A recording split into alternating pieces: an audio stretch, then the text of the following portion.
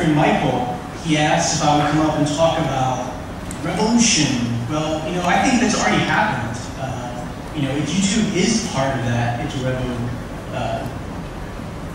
evolution. You know, 4 years ago when I was making a video, I would make one on my computer, and then what could I do with it? It would sit in my closet. So if YouTube has solved the problem, and you know, I think I'm glad it's here.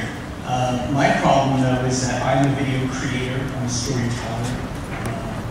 I might not go so far to call myself too much of an artist, but I would say that YouTube makes my work look bad.